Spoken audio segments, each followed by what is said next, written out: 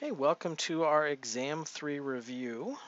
So these are questions and question types that you will see on your tests. So please make sure you know how to answer all of these questions.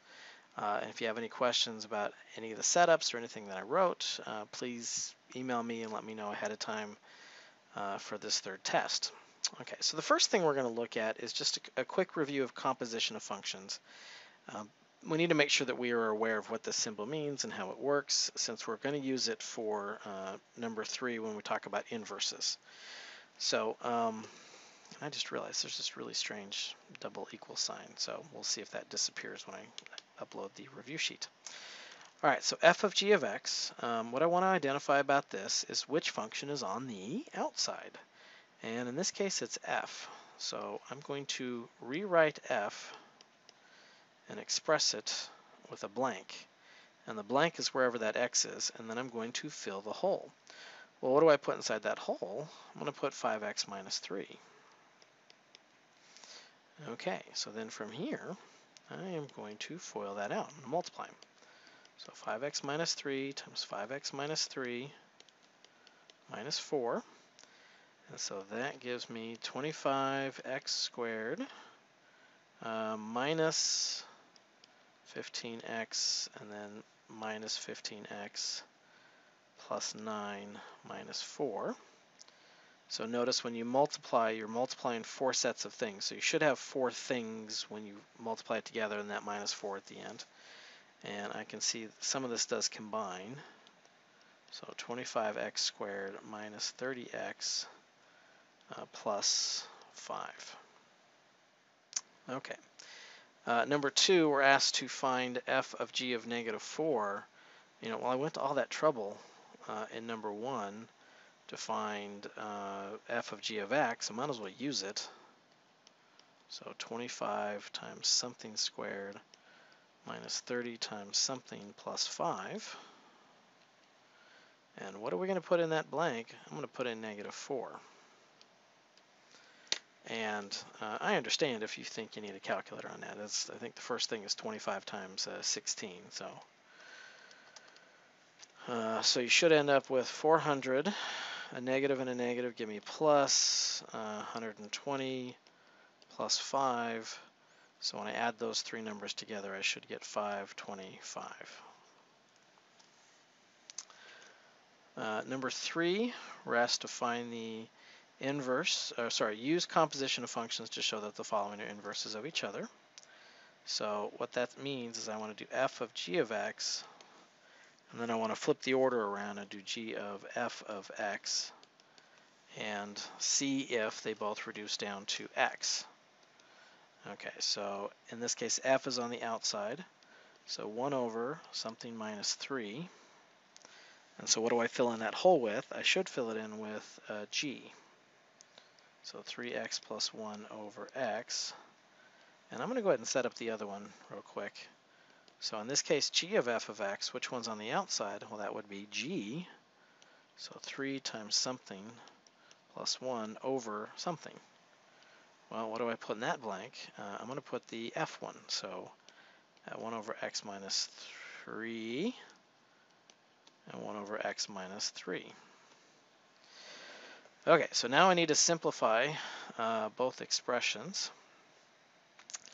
Let's see, in this first one of f of g of x, I need a common denominator. So I'm going to multiply by that by x over x. And that's 1 over 3x plus 1 minus 3x all over x. Then we're going to come down here.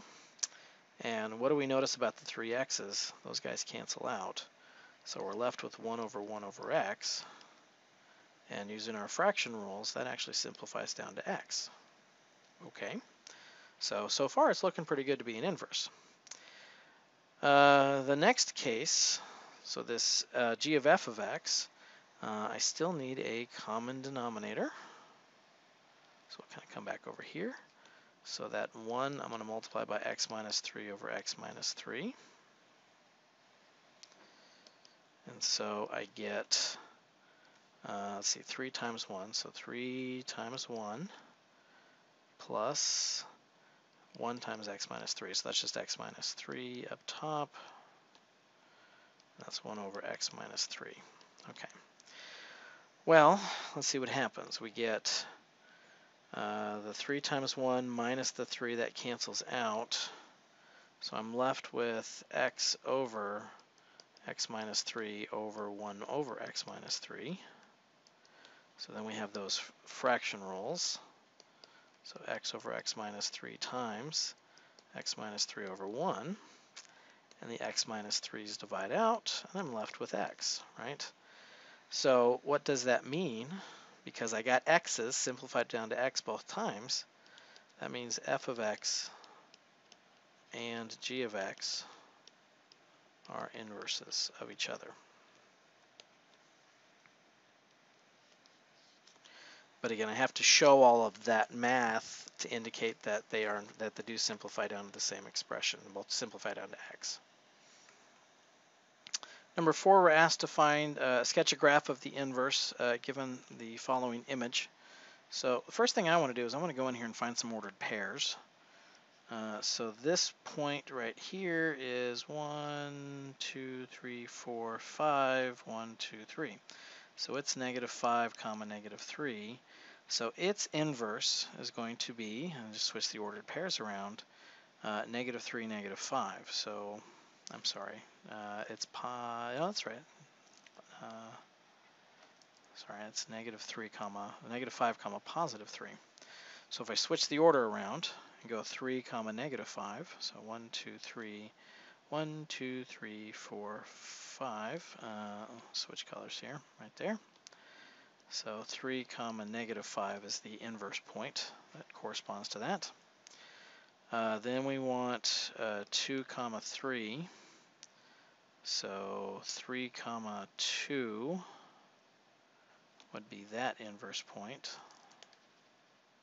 Sorry, I keep forgetting I'm supposed to switch colors. Okay, so 3, 2. Then we want, what is that? 1, 2, 3, 0. So 0, 3.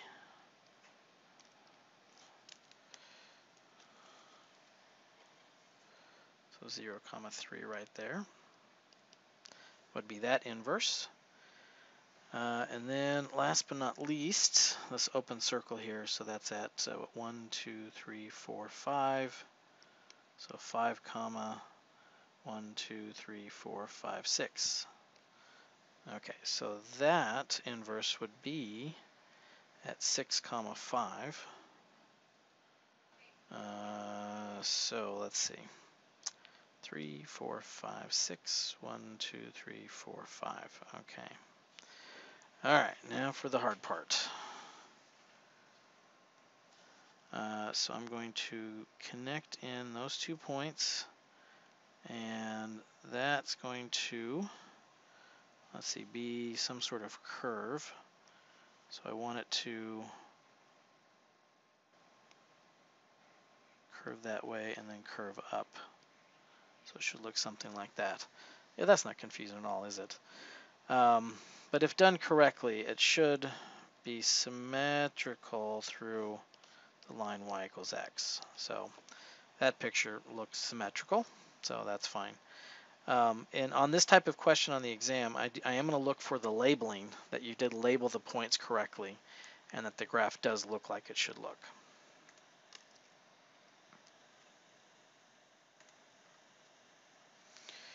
All right, on number 5, I'm going to give you an equation, and we're going to actually find the inverse.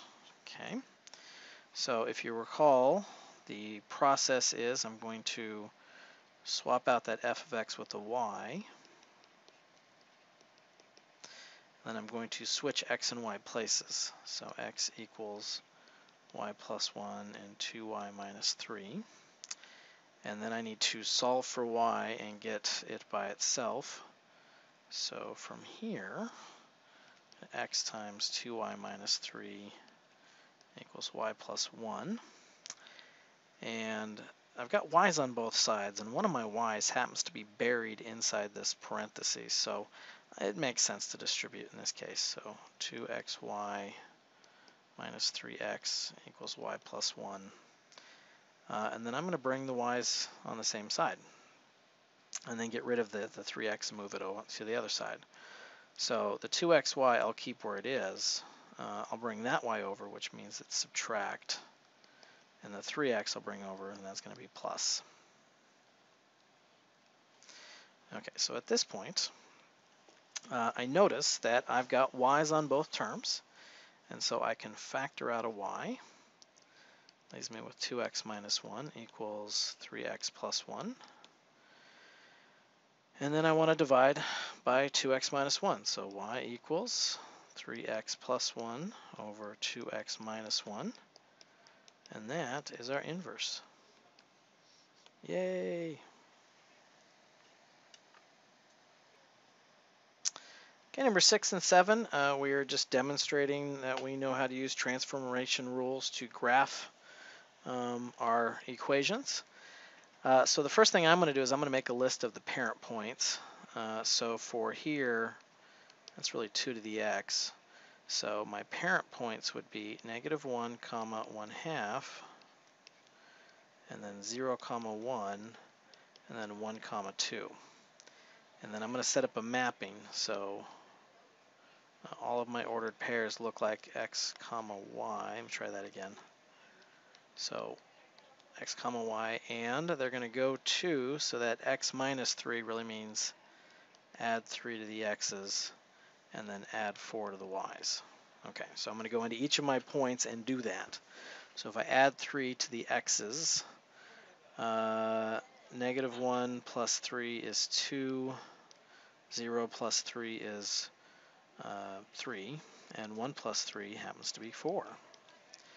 And then I'm going to go in and do the same thing to the y's. So 2 plus 4 is 6, 1 plus 4 is 5, and 1/2 plus 4 is 4 1/2. And then I'm just going to plot those points. So 2, 4 1/2 is right up there. 3, 5 is right there. And 4, 6 is right there. And keep in mind there's an asymptote, so my graph should not go below 4 since that asymptote got moved up to 4. All right, then in number 7, number 7, I'm going to start by looking at my parent points. So it's an e to the x graph. So it's -1, 1 over e, 0, 1, and 1, e. And the mapping here is the x's are going to be negative, so opposite of what they start off to be. And that plus 3 says I'm going to add 3 to the y's. Okay, so then I'm going to go in and just kind of do that. So all of my x's are opposite, so 1, 0, and -1. And then I want to add 3, so 3 plus 1 over e, 3 plus 1 is 4, and e plus 3. Okay, so I'm going to plot that. Now I know where 0, 4 is, so that one I can kind of sort of estimate. And I know the idea behind the picture. So with these others, I can just do a little bit more of an estimate. So -1, okay, so e is about 2.7, so e is about 3. So it'd be -1 and a little less than 6, not quite 6. And then 3 plus 1 over e. 1 over e is like 1/3, so 3 1/3. So 1 comma and then a little bit above 3. And so that time when I sketch it, again there's an asymptote there. So the asymptote shouldn't go below 3. It should be kind of a flat horizontal line as we get closer and closer to 3.